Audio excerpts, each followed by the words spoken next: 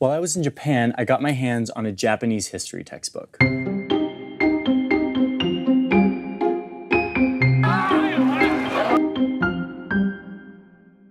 But this isn't an ordinary Japanese textbook. It's a very political one. And if you look inside, you'll see a version of history that is very different than the one the world knows.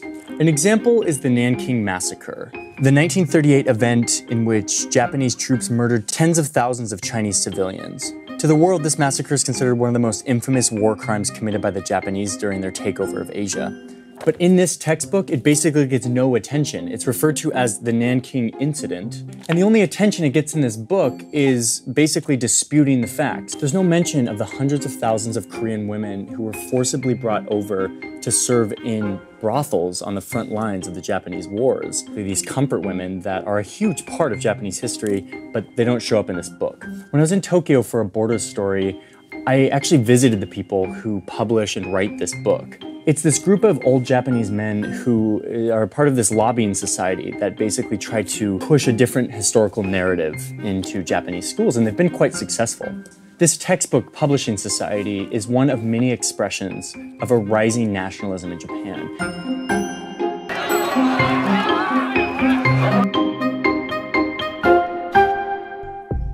This is Makoto Sakurai. He's the public face for the Japan First Party. This group launched just a month after another right-wing faction across the Pacific Ocean took power of the White House, proclaiming a like-minded message. America first! America first! Within the first 5 minutes of my interview with Sakurai, and even through a translator, I could tell that this guy would get along great with Donald Trump. でその都知事選の一番最後のですね、た時にものすごい人だかりで、フェイクニュースがもう横行してるんですよ。Sakurai's Japan First Party hasn't won any elections yet, but other nationalists in Japan have, including Prime Minister Shinzo Abe in 2012. 皆さん、日本を取り戻さなくてはならない。He has surrounded himself with advisors and ministers from some of these fringe groups who are now influencing policy. Up until now, these guys, and yes, most of them are guys, have been known for driving around in their decked-out vans, preaching the restoration of Japan's pre-World War II greatness. Their agenda is similar to nationalist movements in other countries. They want to restore a strong military. They call for the deportation of Koreans and a limitation to the little immigration that Japan even has.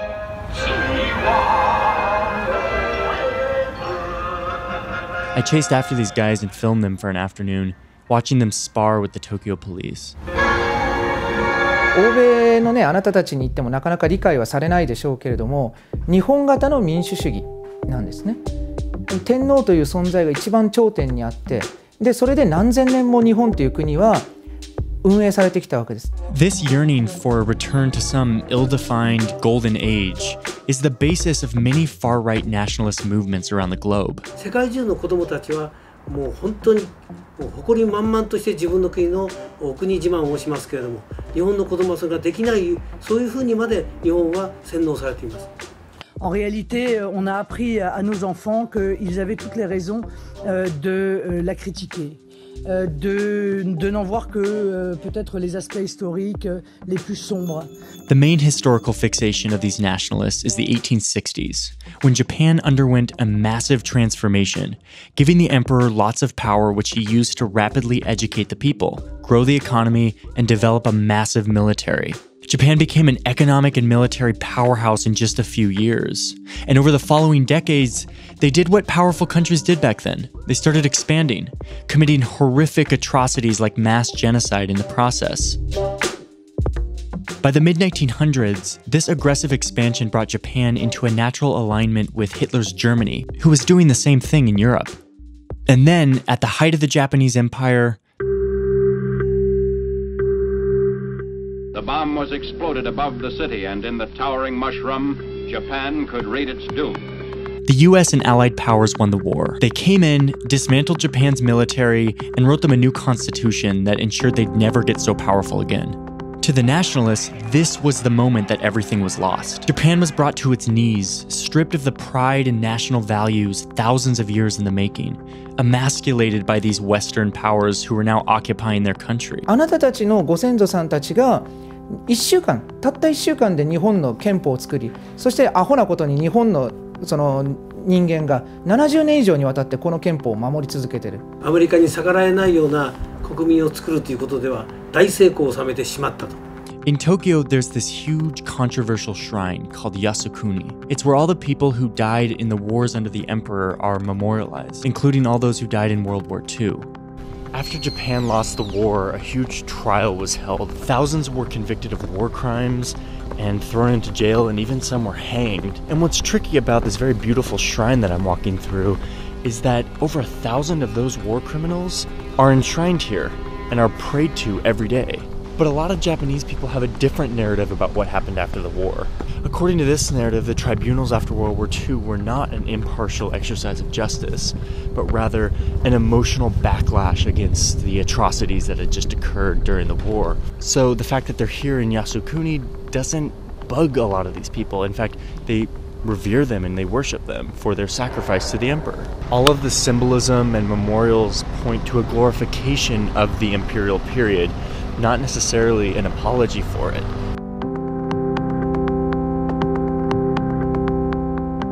The shrine is at the symbolic heart of the nationalist narrative, censoring any mention of atrocities and glorifying the imperial age as worthy of restoration. Upon leaving the shrine, I come across a right-wing group that was visiting the shrine to pay tribute to the spirits.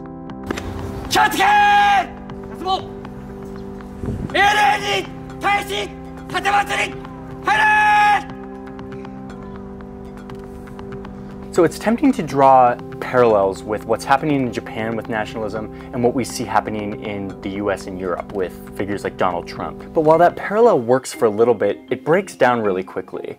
And the differentiating factor that is the most important for understanding the difference is a word that we've heard a lot lately. Populism. Populism. Populism. Populism. Populism. Many of these movements in the US and in Europe have been led by outsiders, populists, who want to dismantle the establishment. In Japan, that's not the case. People like Shinzo Abe are through and through establishment politicians.